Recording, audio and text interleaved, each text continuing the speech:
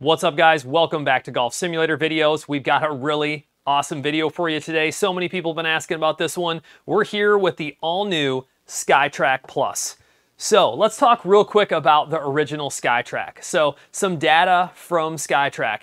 They actually have sold over 70,000 of those original units, all right? That is a lot, and it's actually over 300 million shots have been hit with that original unit. You can say this unit was very popular. And, you know, for over 10 years this thing was being sold, it, really kind of accommodated to a lot of home users. The way that it could measure a ball within a few feet did not require any, length of space. It didn't require you to have a very smooth surface for putting in a long distance. If you could basically safely swing a club, you could use a SkyTrak. And that really attracted a lot of users. Now, there may be a few downsides that I've heard from people. You do have to place the ball directly on that laser dot that they have. And then, there is a small shot delay after you hit the ball. There's a little delay. But I also find people that actually know that that can come to a benefit to them. Maybe they're using a TV off to the side, they hit their shot. By the time they look over, it's taking off. So I've kind of heard, a lot of mixed things. But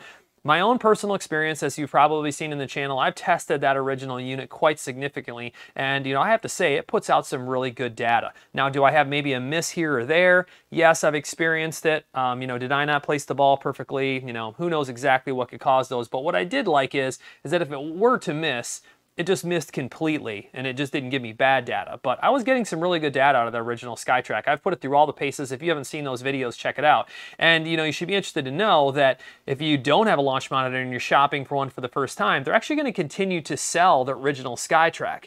Now, the new SkyTrak Plus is going to be a higher price. It's actually going to be $29.95, but it's going to come with a lot of new features. So, GolfTech actually acquired the SkyTrak brand, and talking to them, it sounds like they actually have some aspirations to really kind of integrate the technology in the GolfTech spaces for fitting and lessons and things along those lines. So, they have a new dual Doppler radar for club data measurement. This is very interesting. So it says it delivers useful club data, including club head speed, smash factor, club path, and face angle. Additionally, applying proprietary machine learning algorithms to that data delivers precision at a level matched only by the highest end launch monitors on the market. So I don't know if all those data points are being measured by the Doppler radar, if that's what they're stating there, if they're using some of that machine learning algorithm in order to, kind of calculate some of it or not. But it sounds like from what they're saying here that the radar is reading all of that club data that they need to come up with those, club data readings. So that's very interesting, that they're able to do that. And this is a whole new thing for SkyTrak. So before you were only getting, ball data for the most part, other than I want to say club head speed. And now you're able to get all of this useful data like club path and face angle, very powerful stuff. Now they also have improved photometric camera system that actually delivers better accuracy. So the improved camera system gives golfers highly accurate and reliable ball tracking data that can power a player's practice and improvement. The camera system also provides for improved outdoor performance on mats. So now you can work your game at the range. So this was something that I actually heard a lot of people mention. They weren't able to take their SkyTrak outdoors. The sunlight can interfere and cause a lot of misses, so it was primarily an indoor unit. But now they have a new technology, a new camera system that allows you to do that. Now it does specifically say on a mat. So you're not going to be putting this out in the grass and using it on the grass. You're not going to be getting that level of accuracy. I mean, could it work? Potentially. Maybe we'll do some testing for fun, but they're stating that it needs to be used on a mat. All right. So they did all kinds of different studies that you can go through, and I believe they're going to be providing to the public where they put this SkyTrak Plus up against other launch monitors, and essentially is telling them that they had a variance of a very, very small percentage over all these shots, compared to high level, tour level launch monitors to the SkyTrak Plus. So interesting how they did that. I'm very excited to try it, and we'll do a full unboxing here and testing in a second. I just want to provide all this information to you guys. So they're still, pairing up with E6 Connect, WGT, the Golf Club 2019, Creative Golf 3D, Fitness Golf. So all those, simulation, third-party software that you're used to seeing with SkyTrak is going to be available. And now they actually have the well-known software, packages that you're used to inside of the SkyTrak software itself. you know, the skills assessment, bag mapping, the practice randomizer, the wedge matrix, you know, some really cool features inside of the SkyTrak software. But now they have a new and improved shot optimizer interface. So this actually allows you to view and analyze all of your club data and ball data versus optimal conditions. So it'll actually show you a red, yellow, or green scoring system that allows you to know how close your numbers are to the best players in the world, which I think is really cool. So you'll be able to hit some shots, and if you see your launch angle is lower than the recommended, maybe you could work on raising your launch angle up. We'll be able to demonstrate that to you guys. And then there's also a new shot scoring process. All right, so this is interesting. You hit 20 shots with any club, and SkyTrak will crunch the numbers to determine your best shots. All right, this is now your expected distance for that club. Now, from that point forward, your shots will be measured against expectations, and you'll be given a shot score, an objective way to measure you against similar shots of different levels of players and giving you a score of what you'd expect to shoot in an 18-hole round. Very interesting. I'm actually kind of excited to test that out and see how that all plays, and you know what kind of shot score they're providing for different I'd say handful of shots that you're hitting. But that's pretty cool. Now, other key improvements that you should understand, they are stating that there's a 40% larger hitting area. Now, I mentioned that you had to place the ball right on that dot, so it's 40% larger. Now, I don't know how much bigger that's really going to be, because 40% of a dot's probably pretty small. We'll have to test that and show you guys here in just a second. They do have a new onboard processor.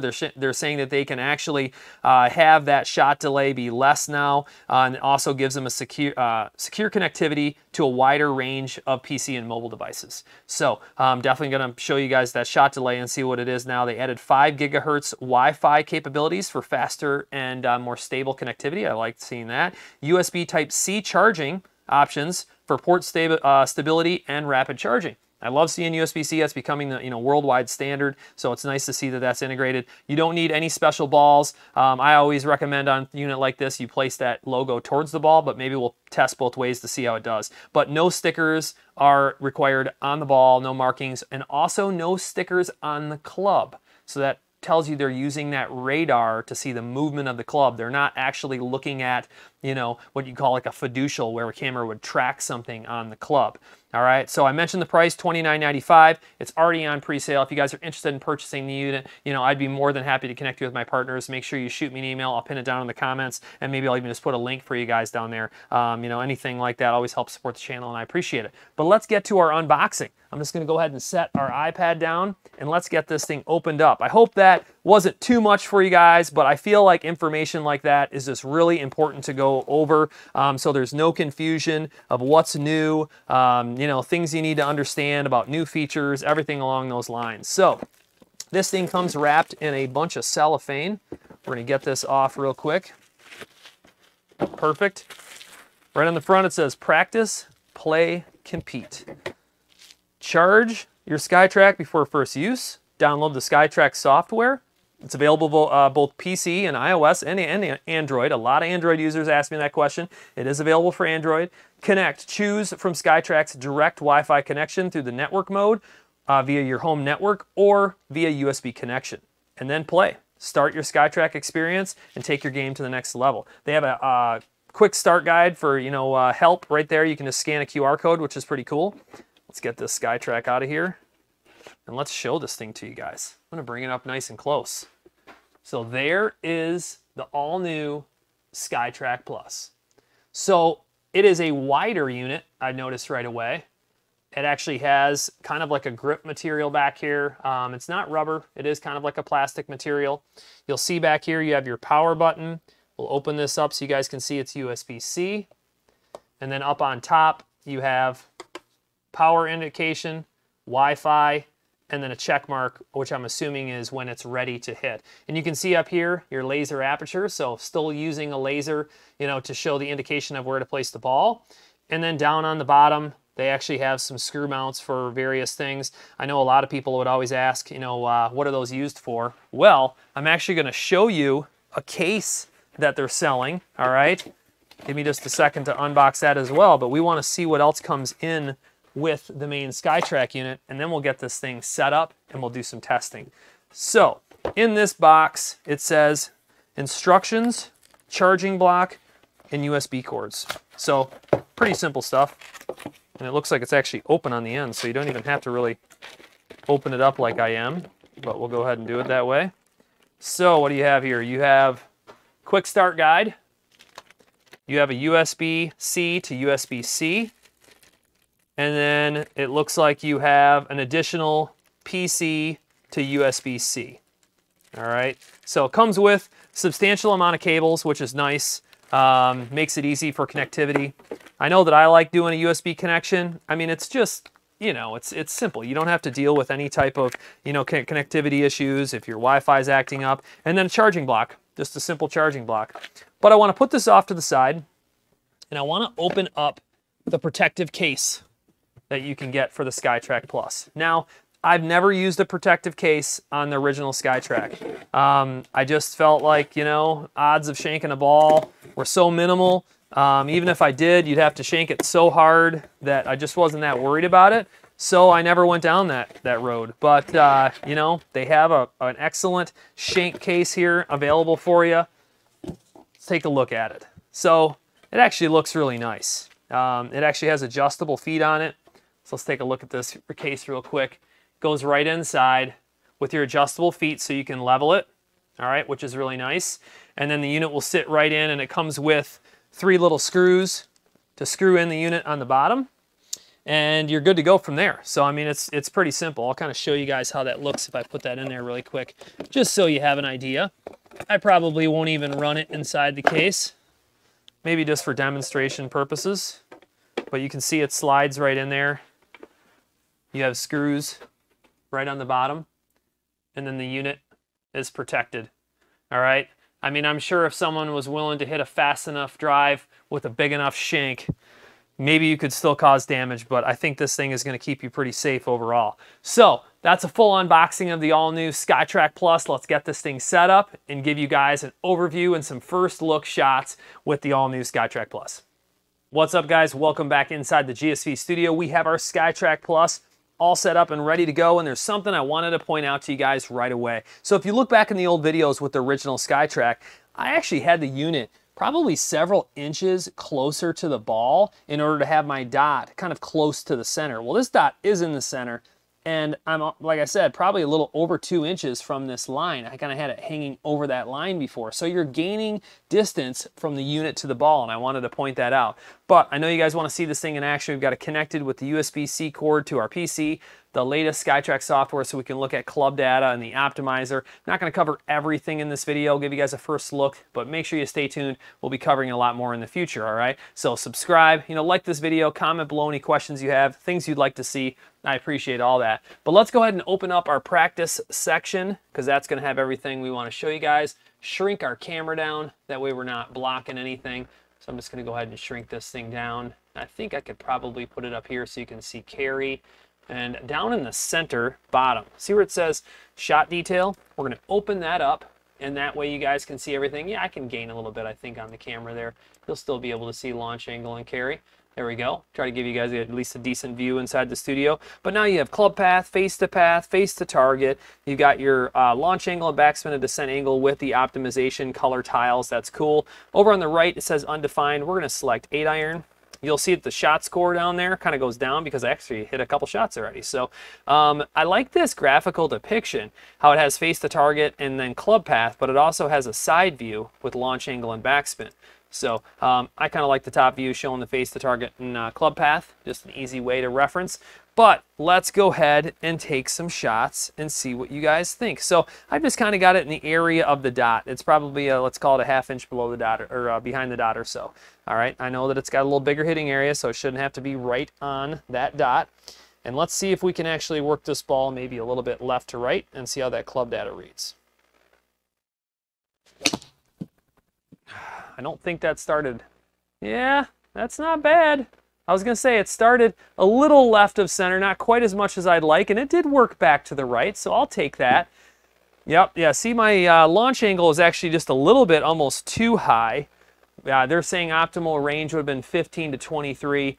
I'm generally around that 22 to 23 range, but you'll see my club path was just a little bit outside, face to target, 0.7 open, and I got that little fade I was working with. So I caught that just a tiny bit behind the ball. That's why it kind of threw me off. You can see my spin number was down a little bit to where I'd like to be. So I'd like to be upwards of 7,000, around 7,000. That's my spin on an 8-iron for a good shot. I definitely don't get up to that 8,600 range, but I do get to that 72, 73, so it's cool to see that is in the optimal range. Now, let's try to hit one more. That way we know. I'm going to see if I can maybe get this working a little bit further left to right.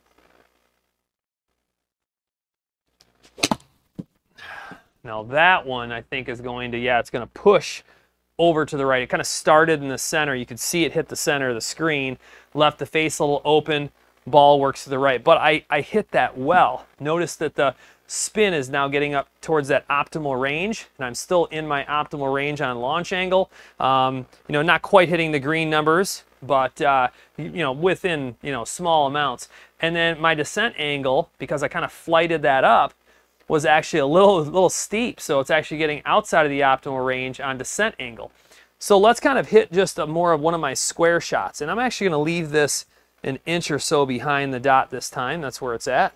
So we'll see how that reads. Now I do see a little bit of a delay here. I don't know if we've really picked up a whole lot of speed from at post shot to when it takes off flying. Let's pay attention to that. Caught that just a tiny bit heavy. All right, more of like a straight shot. Yeah, I mean, I'm definitely seeing a little bit faster takeoff. Now look at that spin shoot way down when I catch that a little bit heavy. Got the descent angle, launch angle, you know, back. You can see I kind of came just from the inside on that one. Was trying to hit a little more of a straight shot. Picks up fine, an inch behind the dot. Good to know. So this time I'm going to try to release that face just a little bit more. Try not to catch this thing heavy.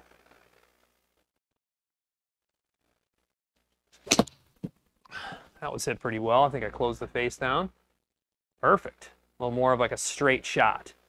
So it's good to see that's reading. You can see my carry was really nice on that.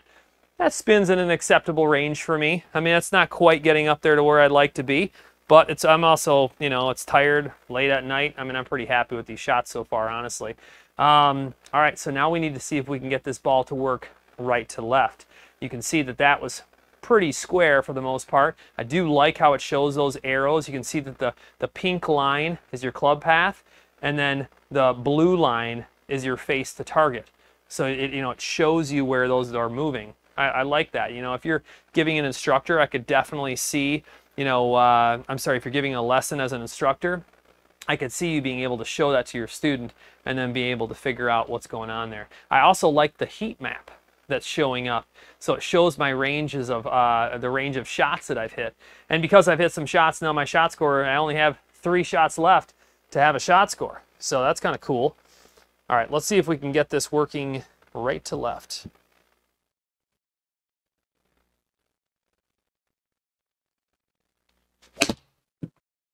Definitely hit it right. Did I close it enough? I sure did. There it is, drawing back. Caught that a little heavy. Yeah, I'm catching them a little bit heavy tonight. Where's that, 54? Yeah, that makes sense. Caught that a little bit heavy. But launch angle, descent angle, still in check. Inside out, 5.2 degrees. Face to target, open 2.3. So nice draw. I still got a lot of carry out of it. You know, anytime I tug a ball, it's always going to carry further. So let's try to hit one more though, so I'll try to hit this one a little more clean.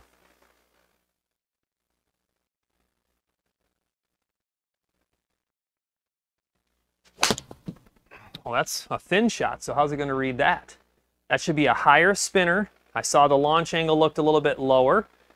I kind of lifted out of that a little bit. There you go. Look at that. Exactly what I expected. Because I hit that a little bit lower on the face, I'm always going to generate more spin when I'm hitting it just a little bit thin like that. And then my launch angle, yeah, sure, it was a little bit lower, but it's saying it's within an optimal range. You know, a little bit of a thin to win on that situation. It says I only need one more shot for my shot score, so let's hit one more shot. I'm interested to see what you guys think about the delay shot to ball taking off. I feel like it's improved. But I feel like it's obviously still noticeable. I wish they could get that maybe just a little more instantaneous. But, you know, if they're doing all of the measuring they're saying, that's a lot.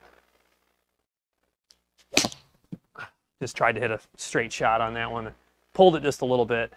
I hit it pretty clean though, so it'll be interesting to see what the numbers are. Yeah, it's a good shot, 157. Yeah, that's my normal spin in that sixes, you know, 7,000 to, 7,300 would be my good spin. So, shot score. It says that if I were able to hit 8 irons like this all day long, of course, you have to hit all the other clubs as well, I could go out and shoot a 67. Now, I'm going to tell you guys right now, I'm not shooting a 67 anytime soon. But, like I said, if I were to hit all 8 irons, my expected distance it has up there, that's really cool that it has that. But it comes down to driving, putting, not hitting a ball on the tree line. A lot of things in order to come up with that score. But it's telling you your 8-iron performance. If all the rest of the game was performing in the same line, that you could go out there and shoot a 67. That's pretty cool. Let's hit one more shot. I'm going to try to work the ball left to right again. I just want you guys to know that, all this shot shaping is reading correctly.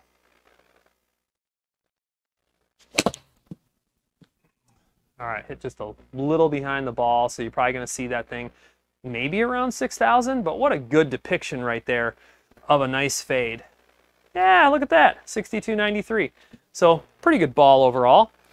I have to say, guys, for a first look video at the SkyTrak Plus, I mean, we just came out here and we hit every single shot shape that, you really need to hit. I'm obviously going to, cover everything. So stay tuned for chipping and putting and driver, but I feel like, without making this too much of a marathon, we were able to talk about all the features that this thing offers, show you guys the unit, show you guys the first look at this, new software with all of the data. You can see my shot score kind of went up a little bit there on that shot, probably based on the carry, wasn't a perfect shot by any means, but it was okay. So it's interesting how that adjusts every time for your shot. But pretty cool stuff. This is very powerful. It's going to take a lot of videos in the future, to cover this stuff. That's why I want you guys to comment below what you'd like to see me cover. So, comment below. I'll try to prioritize things depending on, what people are asking for. And as always, I appreciate you guys watching. Stay tuned. There'll be a lot more coming soon.